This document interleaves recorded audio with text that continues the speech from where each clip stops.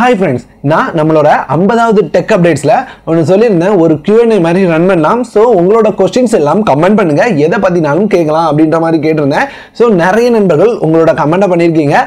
அந்த கமெண்ட்கான பதிலை இந்த வீடியோல பார்க்கலாம். கமெண்ட் பண்ண எல்லாருக்கும் ரொம்ப தேங்க்ஸ். நான் சொன்னதை மதிச்சு கமெண்ட் பண்ண எல்லாருக்குமே ரொம்ப தேங்க்ஸ். டைரக்டா வீடியோக்குள்ள போயிடலாம். ஏன்னா நமக்கு டைம் அதிகமா இல்ல, क्वेश्चंस நிறையவே இருக்கு. வீடியோக்கு போறதுக்கு முன்னாடி ஒரு விஷயத்தை சொல்லிக்கிறேன். நிறைய நண்பர்கள் நான் கமெண்ட்டுக்கு ரீப்ளை பண்ண மாட்டேன்றேன் அப்படின்னு சிலர் கேக்குறீங்க, சிலர் திட்டவும் செய்றாங்க. உண்மை என்ன அப்படின்னு பாத்தீங்கன்னா அதிக டைம்ல நான் 3 வீடியோஸ் போஸ்ட் பண்ண ட்ரை பண்றேன். இந்த சேனல்ல 2 வீடியோவும் ஆஃபர் ஜோன்ல ஒரு வீடியோவும் போஸ்ட் பண்ண ட்ரை பண்றேன். இப்போ நம்ம சேனல்ல என்னால ஒரு வீடியோ தான் போஸ்ட் பண்ண முடியுது. ஆஃபர் ஜோன்ல நிறைய ஆஃபர்ஸ் மிஸ் ஆயிட்டே இருக்கு. எக்கச்சக்கமான ஆஃபர்ஸ் இன்னமும் போஸ்ட் பண்ணாமலே இருக்கு. நிறைய ஆஃபர்ஸ் முடிஞ்சு கூட போயிருச்சு. அப்படி இருக்கும்போது என்னால கமெண்ட்ஸ்க்கு ரீப்ளை பண்ண முடியல. முடிஞ்ச அளவுக்கு வீடியோஸை குறைச்சாவது கமெண்ட்ஸ்க்கு ரீப்ளை பண்ண ட்ரை பண்றேன். நிறைய வேலை இருக்கிறதுனால என்னால வீடியோவே போஸ்ட் பண்ண முடியல. அதனால தான் கமெண்ட்டும் ரீப்ளை பண்ண முடியல. சோ அட்ஜஸ்ட் பண்ணிக்கோங்க. கூடிய சீக்கிரமா எல்லாத்தையும் சரி பண்ணி கமெண்ட்ஸ்க்கு சீக்கிரமா ரீப்ளை கொடுக்க பார்க்கறேன். மெயினா நிறைய பேர் கேட்ட கேள்விக்கு பதில பார்த்துடலாம். ஃபர்ஸ்ட் உங்களோட பெயர் என்ன அப்படின்னு கேட்டிருந்தாங்க. என்னோட பெயர் அப்படின்னு பாத்தீங்கன்னா யாசர் அராஃபத். யாசர் தான் என்னோட பெயர். தெரியாதவங்க தெரிஞ்சுக்கோங்க. அதிகபட்ச நண்பர்களுக்கு கண்டிப்பா தெரிஞ்சிருக்காது. ஏன்னா கமெண்ட்ல கேட்டவங்களுக்கு மட்டும் தான் இந்த பதில சொல்லியிருக்கேன் நிறைய டைம்ல. சோ என்னோட பெயர் யாசர் அராஃபத். என்னோட குவாலிஃபிகேஷன் நிறைய பேர் கேட்டிருக்கீங்க. நான் BE சிவில் இன்ஜினியரிங் முடிச்சிருக்கேன். அதே மாதிரி வேற ஏதாவது வேலைக்கு போறீங்களா அப்படின்னு நிறைய நண்பர்கள் கேட்டிருக்கீங்க. எந்த வேலைக்கும் போல, ஃபுல் டைமா யூடியூப் தான் பண்ணிட்டு இருக்கேன். அதனால தான் என்னால அதிகமா வீடியோஸ் போஸ்ட் பண்ண முடியுது. சோ எந்த வேலையும் பண்ணல, யூடியூப் மட்டும் தான் என்னோட முழு நேர வேலையா இருக்கு. அப்புறம் நிறைய நண்பர்கள் சவுண்ட் குவாலிட்டி இம்ப்ரூவ் பண்ணுங்க, சவுண்ட் சரியில்லை அப்படின்னு சொல்றீங்க. நான் என்னோட போயா M1 அந்த மைக் தான் யூஸ் பண்ணிட்டு இருக்கேன். அந்த மைக்கை டைரக்டா மொபைல்ல கனெக்ட் பண்ணோம் அப்படின்னா சவுண்ட் குவாலிட்டி ரொம்பவே மோசமா இருக்கும். அதனால நான் என்னோட பிசில கனெக்ட் பண்ணி தான் யூஸ் பண்ணுவேன். பிசில கனெக்ட் பண்ணா கொஞ்சம் கேட்கறதுக்கு நல்லா இருக்க மாதிரி தான் இருக்கு. இருந்தாலும் நிறைய நாய்ஸ் இருக்குது. நானும் முடிஞ்ச அளவு அட்ஜஸ்ட் பண்ணி தான் வீடியோ கொண்டு வரேன். இருந்தாலும் அது முடியல.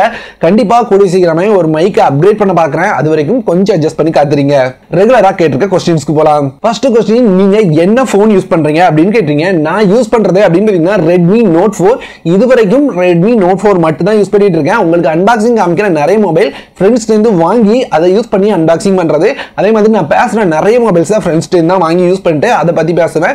சோ நான் யூஸ் பண்றது இதுவரைக்கும் அப்படின்னு பாத்தீங்கன்னா Redmi Note 4. இந்த மொபைல் எப்போ வாங்கினேன் அப்படின்னு பாத்தீங்கன்னா மொபைல் லான்ச் ஆகி ஃபர்ஸ்ட் அல்லது செகண்ட் சேல்ல எடுத்திருப்பேன். இன்னைக்கு வரைக்கும் அந்த மொபைல் தான் யூஸ் பண்ணிட்டு இருக்கேன். எனக்கு தெரிஞ்சு ஒரு 3 வருஷம் இருக்கும் அப்படின்னு நினைக்கிறேன். அடுத்த क्वेश्चन, OnePlusல இருந்து பட்ஜெட் செக்மென்ட்ல மொபைல் வருமா அப்படின்னு கேட்டிருக்கீங்க.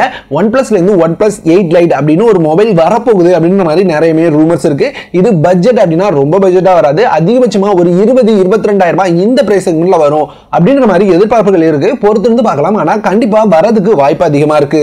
உங்களை பத்தி சொல்லுங்க அப்படின்னு சொல்லியிருக்காங்க. என்ன பத்தி சொல்றதுக்கு பெருசா எதுவுமே இல்ல. நான் முக்காவாசி நேரம் இந்த யூடியூப்காகவும் இந்த பிசி முன்னாடி மட்டும்தான் இருப்பேன். அதிகபட்சமா என்னோட நேரம் அப்படின்னு பாத்தீங்கன்னா இவ்வளவு இடம் தான். இதை தாண்டி நான் எங்கேயுமே அதிகபட்சமா போனது கிடையாது. ஃப்ரெண்ட்ஸோட கூட அதிகமா வெளியே போனது கிடையாது. வீடியோ மேக் பண்ணும், வீடியோ உங்களுக்கு கொண்டு வரணும். இதை தாண்டி பெருசா இதுவரைக்கும் யோசிச்சது கிடையாது. இனிமையாவது யோசிக்கணும் அப்படின்ற ஐடியால இருக்கேன். சோ இப்போதைக்கு இப்படிதான் போயிட்டு இருக்கு. ஓரளவுக்கு நல்ல யூடியூபரா யூடியூப்ல வரணும் அப்படின்னு தான் எனக்கும் ஆசை. பொறுத்திருந்து பார்க்கலாம் நாமளும் ஒரு நல்ல யூடியூபரா வரமா அப்படின்னு. அடுத்த क्वेश्चन அப்படின்னு பாத்தீங்கன்னா ஒரு டெக் நியூஸ்ல நான் சொல்லியிருந்தேன் டாப் சர்ச்டு மொபைல்ஸ் அப்படின்னு சொல்லி லிஸ்ட் சொல்லிட்டு அதுல ஃபர்ஸ்ட் இடத்துல இருக்கிற மொபைல் மட்டும் சொல்லாம இருந்தேன். அதை சொல்லுங்க அப்படின்னு கேட்டிருக்கீங்க. அந்த மொபைல் அப்படின்னு பாத்தீங்கன்னா ரெட்மியோட Redmi Note 7 Pro. அதுக்கான ஹிண்ட்டும் நான் கொடுத்திருந்தேன். அந்த வீடியோவோட தம்ப்நெயில்ல பாத்தீங்க அப்படின்னா நான் ரெட்மியோட Note 7 Pro காமிச்சிருந்தேன். அதே மாதிரி பேசும்போதும் நடுவுல போட்டோவும் Redmi Note 7 Proவோட போட்டோ யூஸ் பண்ணியிருந்தேன். அது மட்டும் இல்லாம நிறைய நண்பர்கள் சரியாவும் சொல்லியிருந்தாங்க. அந்த கமெண்ட்டை பின்னும் பண்ணி வச்சிருந்தேன். சோ அதை வேணா செக் பண்ணி பாருங்க. தெரியாதவங்க தெரிஞ்சுக்கோங்க. Redmi Note 7 Pro இந்த வருஷத்தோட அதிகமா தேடப்பட்ட ஒரு மொபைல் லிஸ்ட்ல ஃபர்ஸ்ட் இடத்துல இருக்கு. அடுத்த क्वेश्चन அப்படின்னு பாத்தீங்கன்னா Realmeயோட Realme 6 இந்த மொபைல் வருமா அப்படின்னு கேட்டிருக்கீங்க. அதே மாதிரி நிறைய பேர் அதை பத்தி வீடியோ மேக் பண்ணுங்க அப்படின்னு சொல்லிட்டு இருக்கீங்க.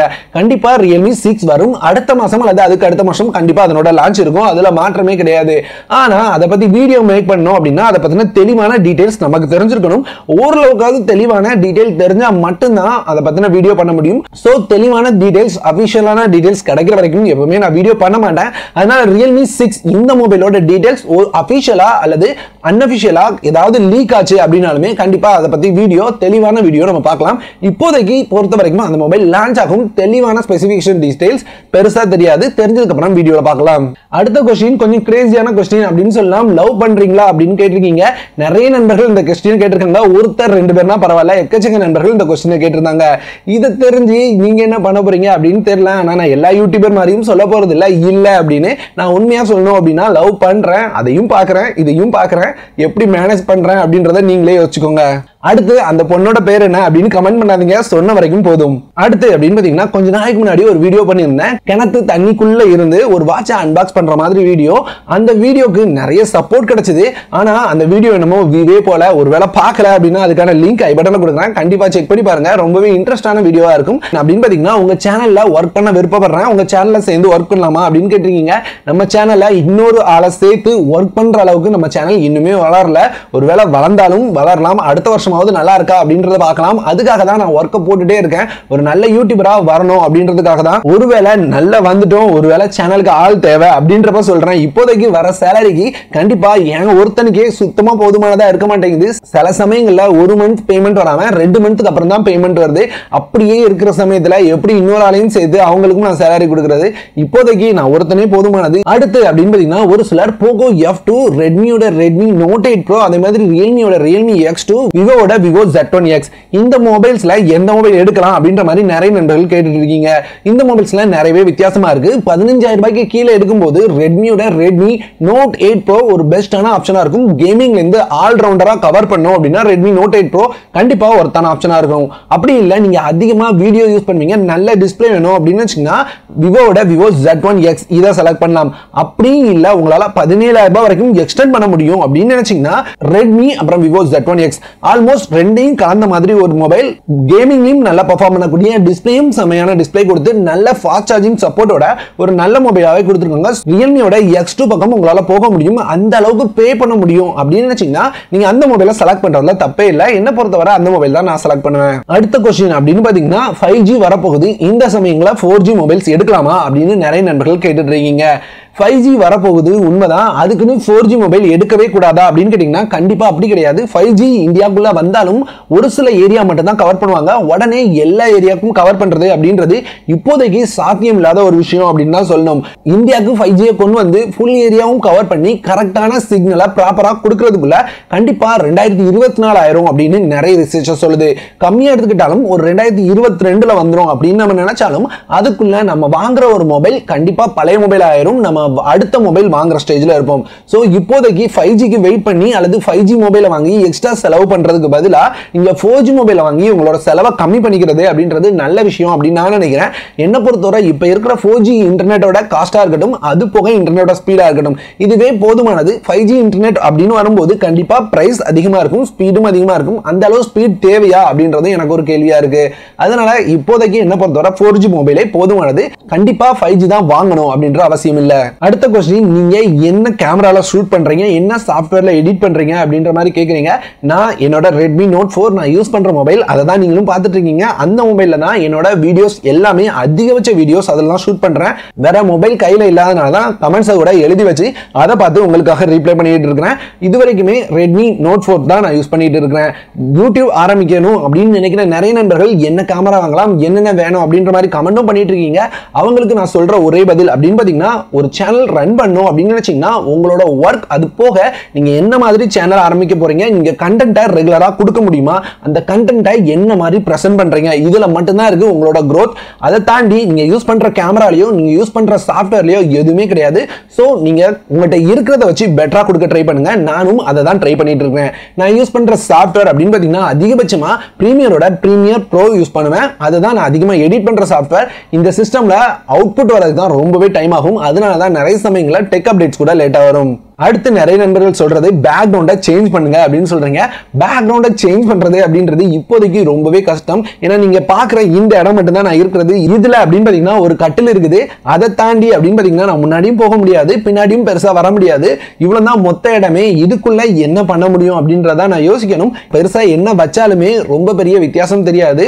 அதனால இப்போதைக்கு இந்த பேக்ரவுண்ட் சேஞ்ச் பண்றது கொஞ்சம் கஷ்டம். கூடிய சீக்கிரமா சேஞ்ச் பண்ண ட்ரை பண்றேன். அதே மாதிரி நம்ம ஸ்டுடியோ டூர் நிறைய நண்பர்கள் கேட்கறாங்க. இத ஸ்டுடியோ அப்படின்னு சொல்ல முடியாது, ஒரு குட்டி ரூம் அப்படின்னு சொல்லலாம். நான் சொன்ன மாதிரி இங்க ஒரு டேபிள் இருக்குது, இங்க ஒரு பிசி இருக்குது. இதுதான் ஓவராலா பிளேஸா இருக்கும்.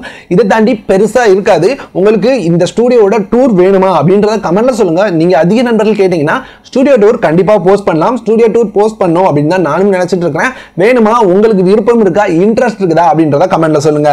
அடுத்து அப்படின்னு பாத்தீங்கன்னா மொபைலுக்கு ரேம் எந்த அளவுக்கு தேவை, 4GB போதுமா அல்லது 6GB 8GB 12GB இதுல ஏதாவது வாங்கலாமா அப்படின்ற மாதிரி கமெண்ட் பண்ணிருக்காங்க. என்ன பொறுத்தவரை RAM அப்படின்றது ரொம்ப பெரிய தேவை இல்லை அப்படின்னு நினைக்கிறேன். RAM மொபைலுக்கு எதுக்கு யூஸ் ஆகுது அப்படின்னு பார்த்தீங்கன்னா ஒரு அப்ளிகேஷனை ஓப்பன் பண்ணி அதை பேக்ரவுண்ட்ல ரன்னிங்ல சேவ் பண்ணி வச்சுக்கிறதுக்கு தான் அதிகபட்சமாக RAM யூஸ் ஆகுது. ஒரு கேம் அப்படின்னு ப்ளே பண்ணும்போதும் உங்களோட மொபைலை ஃபாஸ்ட்டாக தீர்மானிக்கிறதும் ஒரு மொபைலோட ப்ராசஸர் அப்படின்னு சொல்லலாம். ஸோ ரேமுக்காக அப்படின்னு எக்ஸ்ட்ரா பே பண்ணாதீங்க. இப்போதைக்கு இருக்கிற சூழ்நிலையில் ஒரு 6GB RAM ஆல்மோஸ்ட் போதுமானது. அதை தாண்டி தேவையில்லை அப்படின்னு நான் நினைக்கிறேன். நானும் ஒரு மொபைலை வாங்கினேன் அப்படின்னா கண்டிப்பாக 6GB RAM, அதுக்கு மேலே எக்ஸ்ட்ரா ப்ரைஸ் கண்டிப்பாக போக மாட்டேன். அதனால நீங்களும் உங்களுக்கு இன்டர்னல் மெமரி எக்ஸ்ட்ரா வேணும் அப்படின்னா மட்டும் உங்களுக்கு எக்ஸ்ட்ரா பே பண்ணி வாங்குங்க. ரேமுக்காக அப்படின்றது எக்ஸ்ட்ரா பே பண்றது இப்போதைக்கு என்ன பொறுத்தவரை தேவையில்லை அப்படின்றது என்னோட எண்ணம். அடுத்து அப்படின்னு பாத்தீங்கன்னா 2019 உங்களோட ஃபேவரட் மொபைல் என்ன, பட்ஜெட் செக்மெண்ட்ல 10,000 குள்ள அப்படின்ற மாதிரி கேட்டிருக்கீங்க.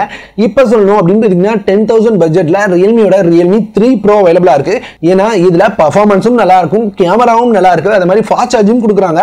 ஸோ ஆல்ரவுண்டரா ஓரளவுக்கு நல்ல மொபைலா இருக்கிறது 10,000 ரூபாய்க்கு ரியல்மியோட Realme 3 Pro. ஒருவேளை 10,000 ரூபாய்க்கு லான்ச் ஆன மொபைலை சொல்லணும் அப்படின்னு வச்சுக்கிங்கன்னா ரெட்மியோட Redmi Note 8 செலக்ட் பண்ணுவேன். இது அப்படின்னு பாத்தீங்கன்னா ஒரு நல்ல பேட்டரி, நல்ல பில்ட், அதே மாதிரி நல்ல கேமராவோட வந்த மொபைல். ஸோ இந்த மொபைலை செலக்ட் பண்ணுவேன். இந்த வருஷத்துல வந்த மொபைல் இனோவேஷன்ல உங்களுக்கு பிடிச்சது, அது மாதிரி அடுத்த வருஷம் என்ன இனோவேஷன் வரும் அப்படின்னு எதிர்பார்க்குறீங்க அப்படின்ற மாதிரி கேட்டிருக்கீங்க.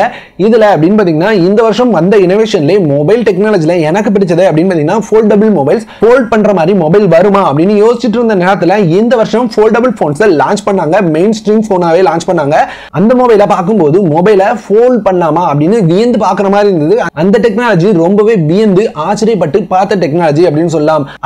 அடுத்த வருஷம் வரப்போற நீங்க எதிர்பார்க்கிற இனோவேஷன் எது அப்படின்னு கேட்டிருக்கீங்க. என்ன பொறுத்தவரை ஆப்பிளோட அடுத்த மொபைலோட லான்ச் தான். ஏன்னா இந்த வருஷமே ஆப்பிள் ஏதாவது புதுசா கொண்டு வருவாங்க அப்படின்னு எதிர்பார்த்தேன், கொண்டு வரல.